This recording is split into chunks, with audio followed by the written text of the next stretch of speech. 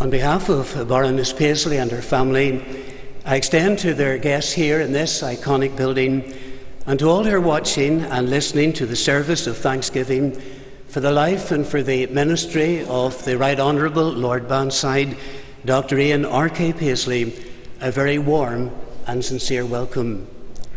Since Lord Bannside's passing, the family have appreciated the many expressions of affection and of support that they have received.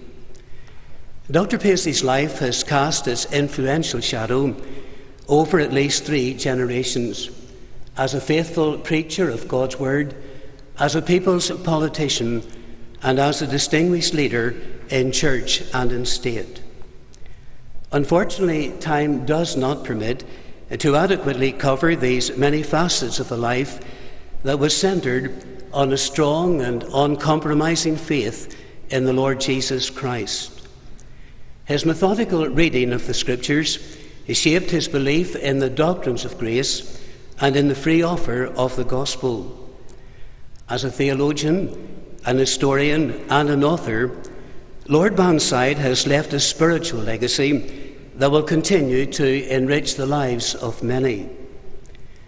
Today, people, nationally and internationally, will reflect upon their personal and precious memories of the time when they heard and they met the most gifted preacher of our generation.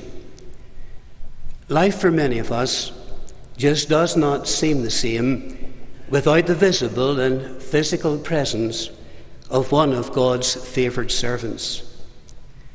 During this service of thanksgiving, Dr. Paisley's family will pay tribute to a beloved husband, a dear father, brother-in-law, father-in-law, grandfather and great-grandfather, and a cherished brother to Margaret and Harold. Regrettably, Harold is unable to join with us in the service to pay his own tribute. Many were the occasions when Dr. Paisley ministered comfort to the sorrowing in a manner that was characterised with compassion and with humility. A humility that was often detected in his preaching as he declared, "Let my name perish, but let the name of the Lord Jesus Christ be glorified." The Psalm 100 is the embodiment of this timeless exhortation.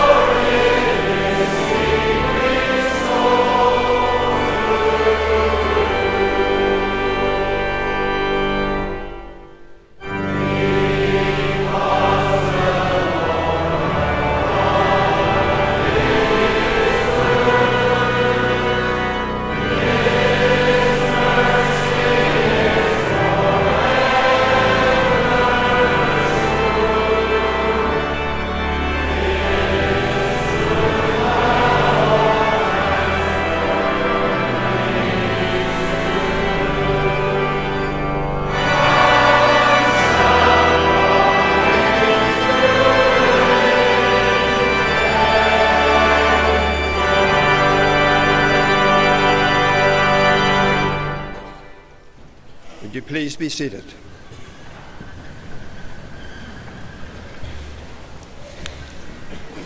Let us pray. Our eternal God and loving Heavenly Father, we approach Thee in our Saviour's worthy and precious name, resting alone upon the finished work of the cross and the efficacy and the value of the Saviour's precious blood. We bring before Thee this memorial service, and we pray for Thy divine seal of favour and approval to rest upon it and upon all who will minister to us this day. We give Thee thanks for the life and faithful ministry of Thy servant Ian Paisley, both in the life of the Church of Jesus Christ and in the political life of this province. We give Thee thanks for his early conversion to Christ at his mother's knee, and for a life dedicated to God's service. We thank Thee for his power in prayer and his power with men in preaching, through the multitude of souls that he led to Christ, many of whom already have met him in the glory. We rejoice that Ian fought a good fight. He has finished the course. He has kept the faith. He has crossed the river, and the trumpets have sounded on the other side. We're pleased to bless and support his dear wife Eileen with us here today.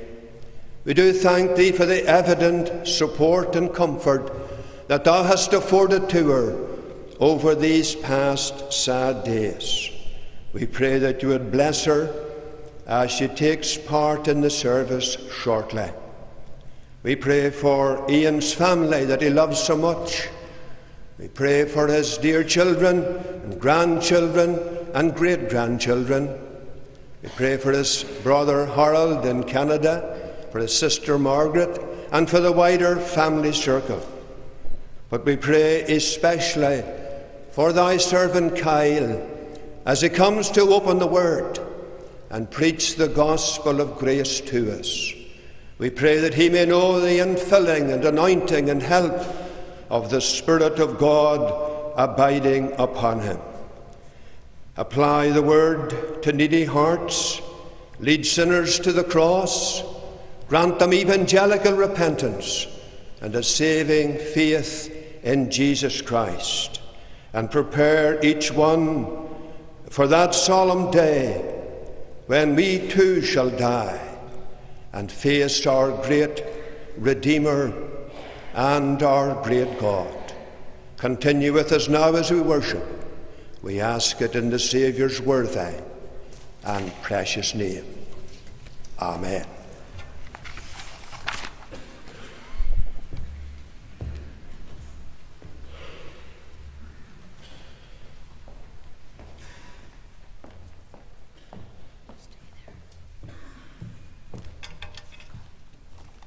"64 years ago, in the summer of 1950, Ian and I met and fell in love. A love that was deep and strong and continued to blossom throughout the 58 years of our marriage. Our marriage was not a dictatorship, but a partnership in which each other's viewpoint was valued. I believe that respect and patience, together with a good helping of humour, are embraced within the bond of love that unites a husband and wife, are essential and vital ingredients in a happy and successful marriage. Our happiness increased with the births of our 3 daughters and twin sons, and in the passage of time our joy intensified as one by one our grandchildren brightened our lives. And inside the past 5.5 years, the addition of our 2 little great-grandsons further enhanced our joy. Now, everyone knows my husband was well known and happily known as the big man, which he certainly was. He was a big man in every way, with a big heart and a liberal spirit. He had a father's heart. As parents, our hearts were filled to overflowing when our children one by one told us that they had put their trust in Christ. Home and family were of great importance to both of us. A time was set aside each day to join together in family worship, and from their earliest days, our children were introduced to the Scriptures and taught the value of a one-to-one relationship with God, their Heavenly Father. They learnt that prayer was not a pain, but a pleasure, and that God was their friend and not their foe. They also knew, as they commenced school and in time set up their own homes, that no matter how busy their dad or I were, we had always time for them. The bond established with each of our children in those early years has continued right through adulthood and today. His father's heart reached far beyond his own family. He loved children of all ages and was very sympathetic to the difficulties confronting the young adults of today. These young people were included in our own family prayers, as were many missionaries and those in various positions of public service. And indeed all who asked for prayers were each brought before God. Summer holidays were a mixture of fun and games and history lessons. When we walked over fields and up mountains to vast monuments or graves or some ancient battleground in various parts of the United Kingdom. Ian also had a pastor's heart. It was a heart that entered into the joys and sorrows that are part of all our lives. During the past few weeks, scores of people have related to me or my family how much Ian's presence and prayers had strengthened them in their sorrow. On many occasions, on board a flight or in airport terminals, people would stop him and ask for his prayer, either for them or for a loved one, and he always took time to listen to them and pray for them.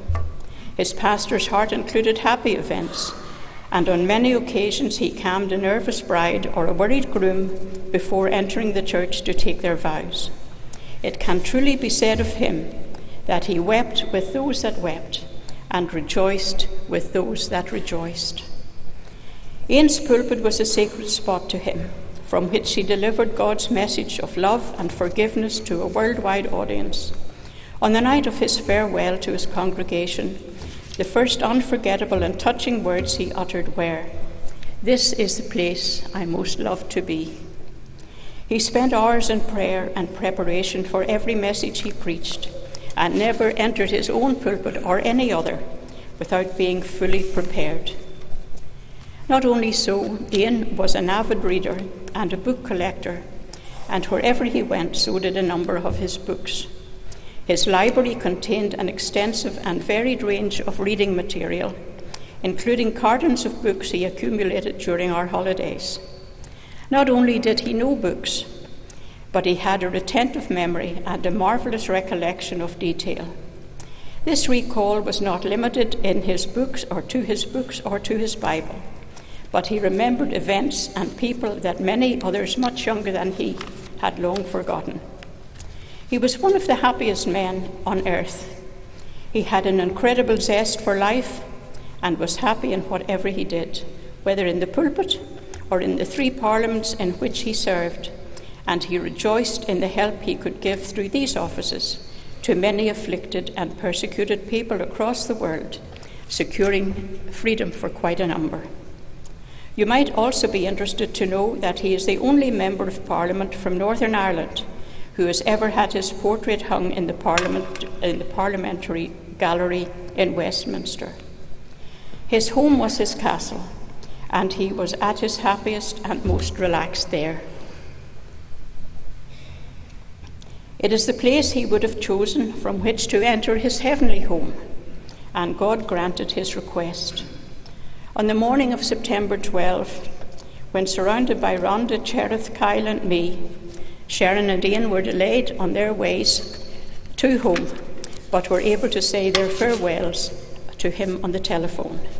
He slipped quietly and peacefully into the presence of the Good Shepherd, in whom he had put his trust as a little boy, and who had accompanied him through life and eventually through the valley of the shadow, into his immediate presence. The peace and presence of the Saviour filled our hearts and permeated the whole room, leaving us with the feeling that we had walked with him right to the door of heaven, and he had just stepped through. We knew that immediately he breathed his last breath on earth, his next breath was taken in heaven.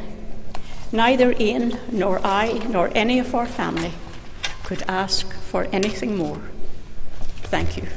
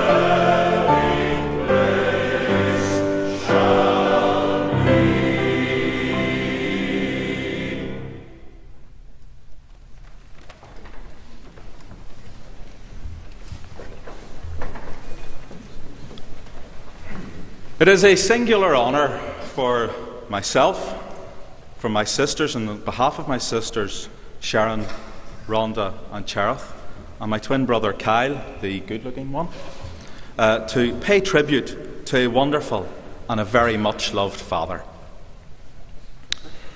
When asked for an autograph, Dad would always follow his signature with the words Ephesians 6 verses 19 and 20. You see, the person looking for the autograph would automatically ask, what was that about? And it would give him the opportunity, it opened the door, if you like, to allow him to witness. And what an opportunity he got as a result of that. Because above all things, our dad was a gospel preacher. That's how he described himself. All his other achievements, yes, but he was a gospel preacher. That was the man. Upon entering the House of Lords, he had the motto text in Ephesians 6:19 and 20, paraphrased on his Bannside coat of arms, which you can see on the programme in front of you. It has the words, "with bold proclamation." Dad could certainly speak out. I think there's 4 words you would have never heard, and that is, "Speak up, Ian Paisley." Dad was a man who made sure that he was heard, and he used that voice to speak up on behalf of others. He spoke plainly, and he was understood. John Major, when he was Prime Minister, had written to Dad asking for some answers to particular issues during the very early days of the peace process. Other politicians were clearly being very obtuse in the answers that they were given. The reply that Dad sent was clear. John Major's response, however, was an absolute gem. He wrote, "I receive a lot of correspondence from colleagues, and it's not always clear what they are demanding or concerned about. With certainty, I can say this is not the case with you. I never need to ask my officials, what does Ian really mean?" If Dad spoke clearly regarding political matters, then he spoke even more so regarding things spiritual. It was that plainness of speech which made Dad the orator he was. He didn't preach essays. He preached Christ crucified. His political speeches were bold proclamations. When Dad commenced an evangelistic campaign, all he needed was a field or a tent, a few wooden benches, a hymn sheet, and if one was available, an accordion player. A friend of mine said, when your dad began his political campaigning, all he needed was a lorry to stand on, a loud hailer, a flag, and a flute band. And before he got to the end of any street, he had a rally. His gospel missions planted the seeds of just about every one of the Free Presbyterian congregations in existence today, both here and across the world. And we're very proud of that. And his political campaigns planted the seeds of a political party that under his leadership was to become the largest in this country. We're proud of that also. Today we celebrate and remember a life of one deservedly described as a colossus. But as a family, we know intimately his unique qualities. My brother and my sisters know from our home life he was a good man. We are all the benefactors of his love, his kindship, his friendship, and importantly, his example.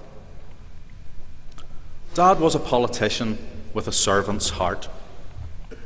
The milestones that make up his life are individually impressive. Collectively, they are historic.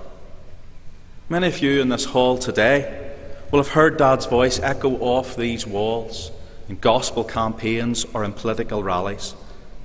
We remember with joy those bold proclamations. We remember those utterances, and we are forever thankful that he did speak out for the gospel and he did speak up for this country. He served as a parliamentarian for 45 years, during which he became First Minister of this wonderful country and a member of the House of Lords. Each of these is an achievement in its own right, worthy of celebration. Collectively, they tell a story of a dedicated man of action, whose every moment of time was redeemed in full. So compelled to preach about time, he installed a massive clock on the wall of his church proclaiming those 3 strong words: time is short. A man who values time makes time, and Dad was generous with his time. Dad may have been larger than life and was a real character, but he was always very approachable. He was open to all, and he loved people in all of their diversity. Children loved him. We see that. Adults looked up to him and were inspired by him. Colleagues wanted to be like him. He was inspirational. He was steadfast. He was consistent. Over the past 5 weeks since Dad passed away, we as a family have received countless letters and cards and messages from all over these islands and beyond, containing many, many beautiful memories of how our dad left his indelible mark on people's lives. Every one of those cards and those letters have been appreciated, cherished and welcomed. Each has carried a personal recollection of how Dad's life made a mark on the sender. A handshake recalled, a prayer said for a poorly loved one, a humorous remark that brightened the day for someone, a visit when in hospital, a telephone call when in need. Individual, evocative memories, all lovingly recorded. Almost every letter notes that Dad was a man of faith. One famed politician wrote in his letter to us, "What defined him was his faith. I'm glad I knew him." As a family, can I say to you today, thank you. Thank you for sharing your happy memories of our Daddy with us. We have been touched whilst reading them, and they have all been read by all of us. And when Dad walked into a room, he lit it up. Although it's not theologically correct, one of our uncles, who shall remain nameless, but he's actually over there, said if it were possible for anyone to bring more joy into heaven than already was there, Dad would be the man to do it. And although Dad was a public figure for all of our lives, his priority was always his family and his children and Mum. He would never leave home without praying for us or sharing a verse from the Bible. Indeed, when we left home and set up our own families, he would telephone us every day and pray for us on the phone and chat to us about those important things. As each of us built our careers and our families grew up, he would continually tell us he was praying for us in all of the endeavours that we were engaged in. His police drivers, who were with him for decades, knew before they could engage a gear in the car and drive away from home that Dad would pray. That he would pray for them, he would pray for their families, and he would pray for the day ahead and what lay ahead of them. Once he said amen, it was then off at a whirlwind speed for another whirlwind day. Even in his last few weeks, he prayed often for his friends. He prayed for our country and the needs of our land. He prayed for unity in the church and for people he loved. His prayers were a conversation with a friend with whom today he is engaged in face-to-face conversation. We never once heard our dad say, "I can't be bothered." He was not a complainer, even in his last months of life when he was too frail to do many things. If we said to him, "How are you today, Daddy?" his answer inevitably would be, "I'm great, how are you?" Sharon, after Dad's death, wrote these words to Mum. They actually contain the secret of Dad's contentment. They're based on a beautiful framed text Mum and Dad were given as a wedding present and as a gift from Mum's pastor. Let me read it to you. In times of health and vigour, we thank the Lord the giver. He faileth not. In times of trial and of fear, we feel God's presence very near. He faileth not. In times on earth when friends would fail, then God his promise would unveil. He faileth not. In times of deepest sorrow, Christ assures us of a bright tomorrow. He faileth not. In time when from this world we go, eternally in heaven we'll know. He faileth not. Beloved Father, we salute you. your children can, with love and truth, rise up this day and call you blessed.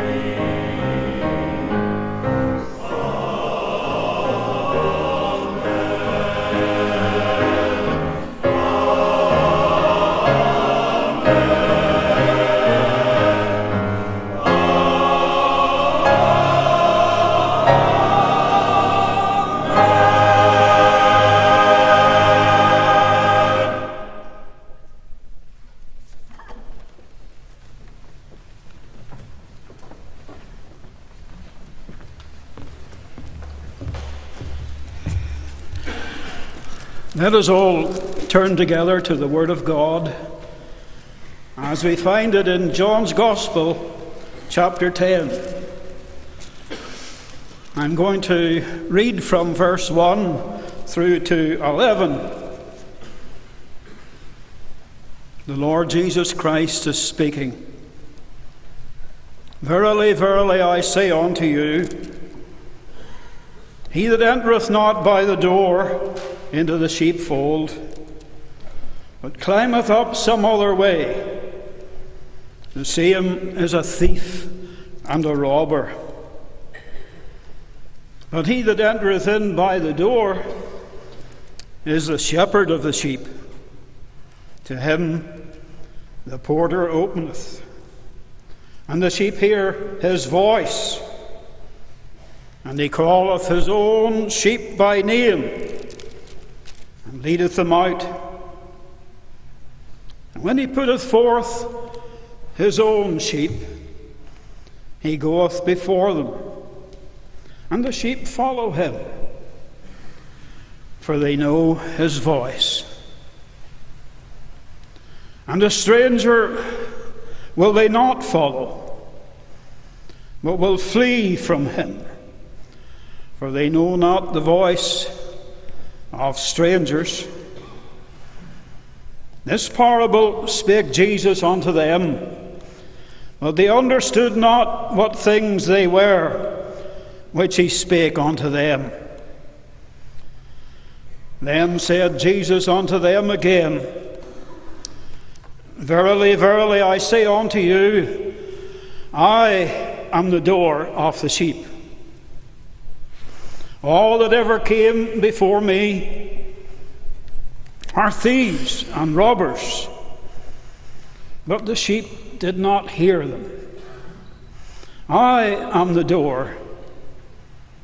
By me, if any man enter in, he shall be saved, and shall go in and out, and find pasture. The thief cometh not, but for to steal, and to kill, and to destroy. I am come, that they might have life, and that they might have it more abundantly. I am the good shepherd. The good shepherd giveth his life for the sheep. Amen. May the Lord himself be pleased to bless the reading of his holy word for his name's sake. Amen.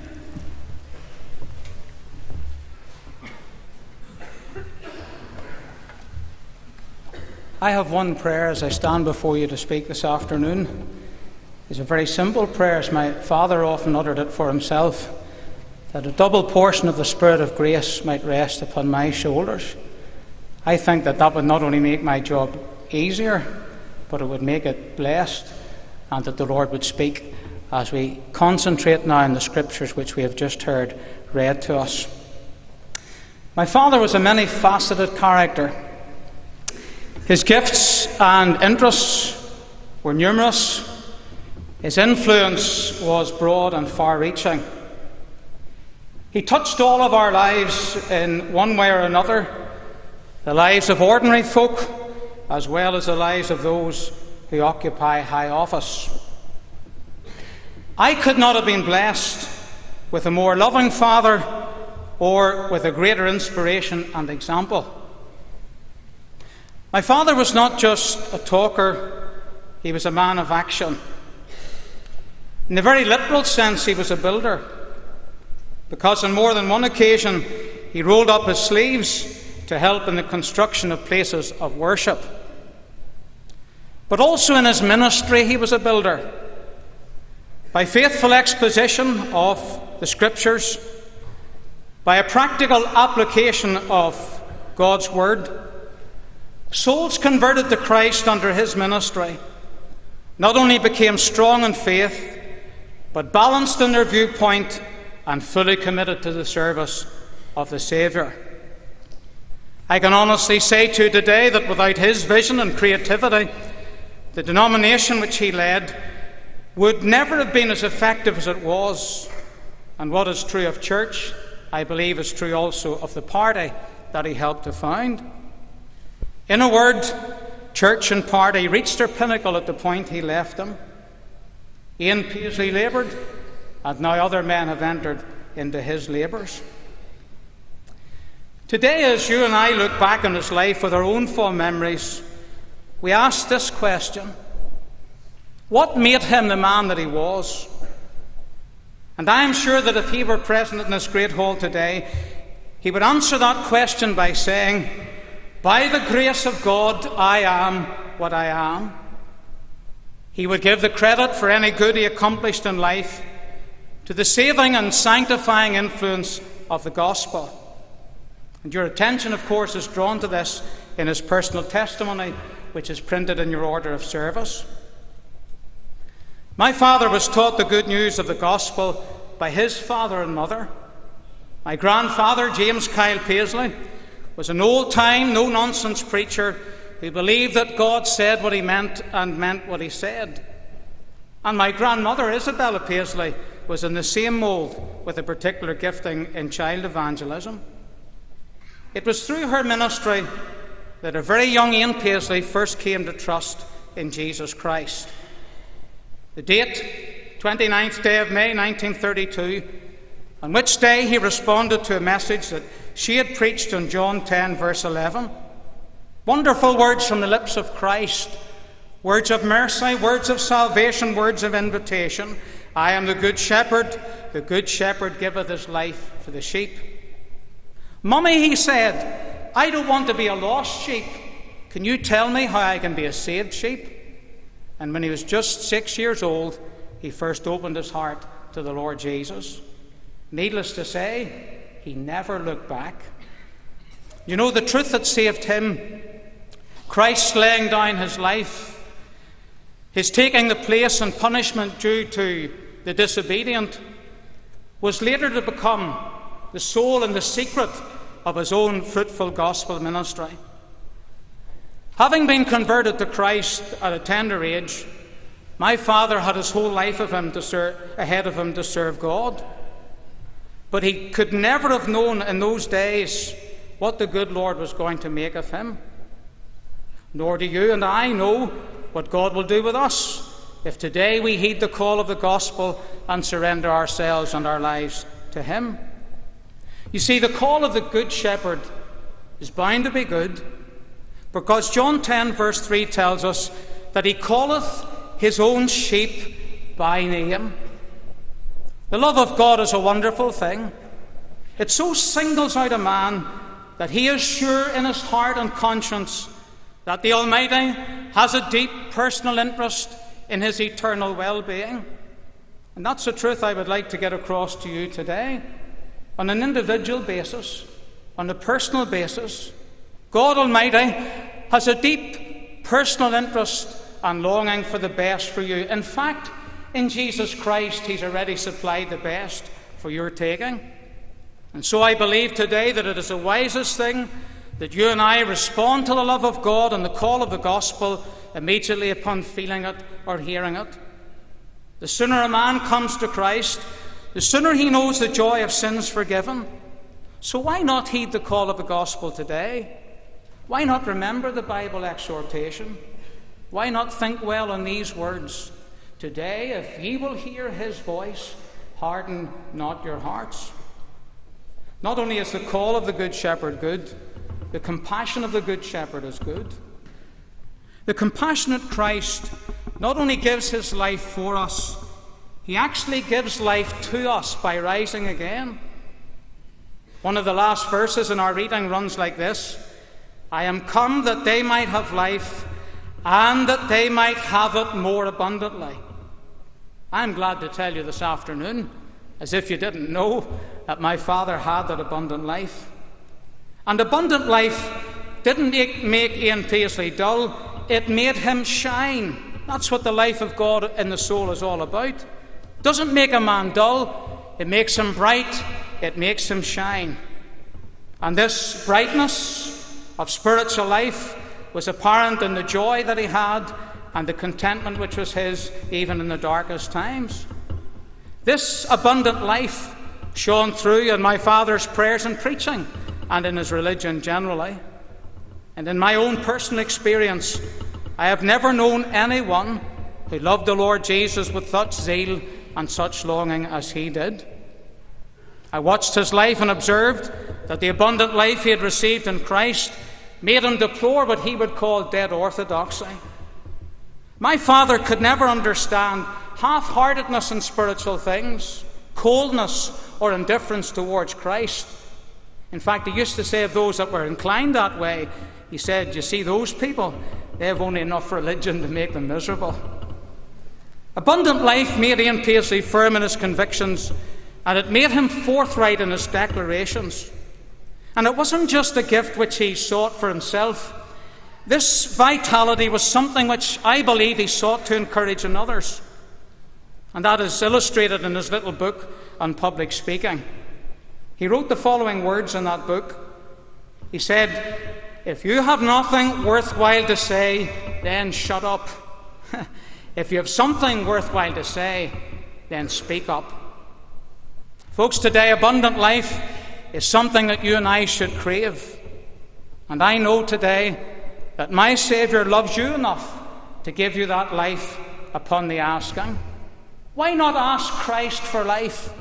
Why not choose life today? Because it's a life that is more abundant. Ian Paisley learned in life that the company of the Good Shepherd is good.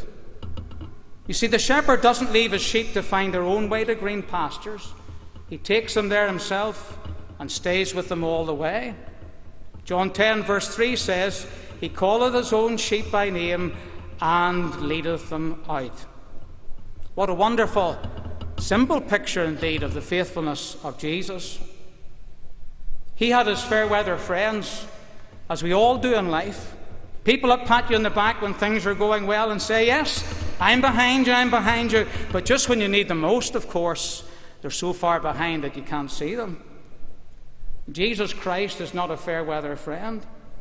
And it is therefore in the interest of all of us that we keep company with him, because when the dark days come, he brightens up the worst of them.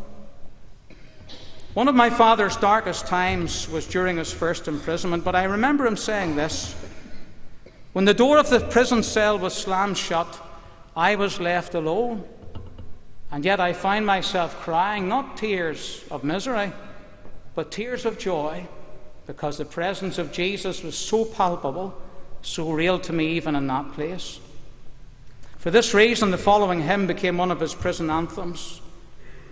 What though clouds are hovering o'er me, and I seem to walk alone, longing mid my cares and crosses for the joys that now are flown. If I've Jesus, Jesus only, then my sky will have a gem.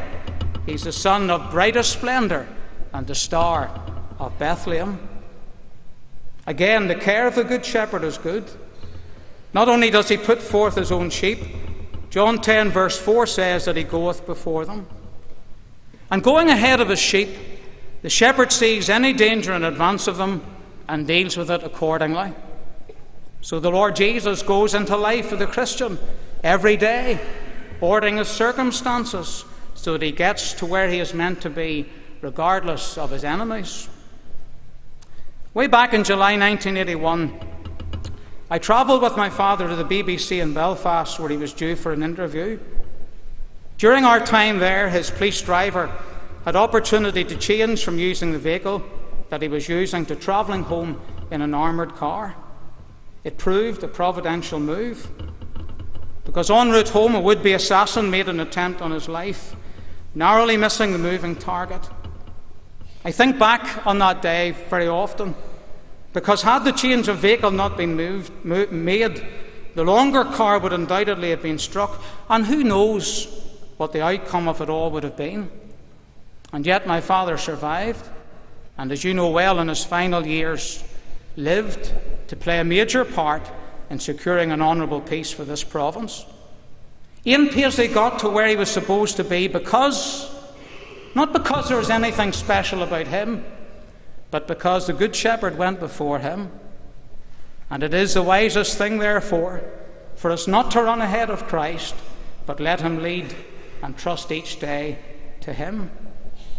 The consolation of the Good Shepherd is good. He says in John 10 verse 28, I give unto them eternal life, and they shall never perish. Now I think if Dad was on the translation committee of the Bible, he probably would have thrown in a few more nevers here. He probably would have said something like this. If I had the voice, I would do it. He probably would have said, they shall never, never, never, never perish. So sure he was of the promise of God, because really that's the only thing that we can be sure of. Amidst all the vicissitudes of ordinary life, the changing circumstances in this mad world in which we live today, thank God there is one thing that's sure: the love of God and the promise of Christ in the Bible. No enemy can extinguish eternal life. The man that has it upon believing in Jesus will carry it beyond the grave. Perils amongst false brethren cannot undo God's work of grace. The true Christian will retain his integrity, and the Good Shepherd will see him safely home. As the psalmist writes, I shall dwell in the house of the Lord forever. I want to finish briefly with a word about copying the Good Shepherd. My father sought to emulate the Good Shepherd in his life as a husband, as a pastor, as a father, and as a leader. He discharged his many duties in the spirit of the gospel because he was certain that the love of God is a model as well as a mercy. He cared deeply for all who were under his care, regardless of their political or religious affiliation, but he cared especially for his family, who I can tell you today he never neglected, despite enormous responsibilities in other areas. Really, this is the best that human shepherds can do, to pattern their lives after the Good Shepherd and to be faithful representatives of Christ at home and in the community. My father's greatest passion was to carry the lost sheep to his Good Shepherd. We've heard about him today, read about him today, heard him uplifted in the singing of Psalm 23, and the call of this wonderful Saviour is echoed in the words of that wonderful hymn, I hear thy welcome voice that calls me, Lord, to thee. That voice that welcomed Ian Paisley 82 years ago as a child is the same voice that welcomed him a few weeks ago into the eternal safety of heaven. He made sure that I knew the Good Shepherd. He made sure our friend here, John Douglas, met him. And I dare say, as I look along various rows of his friends today, there would be 1, 2, 3, perhaps more, who he introduced to his Saviour. His desire above all things would be that you who are here today, who are lost sheep, would meet the Good Shepherd who giveth his life for the sheep. That will bring you unspeakable joy, and it will bring the Saviour unspeakable joy. In the words of an old hymn, but all through the mountains thunder-riven, and up from the rocky steep, there rose a cry to the gate of heaven, Rejoice, I have found my sheep. And the angels echoed around the throne, Rejoice, for the Lord brings back his own. May he do it today in many lives for Christ's sake.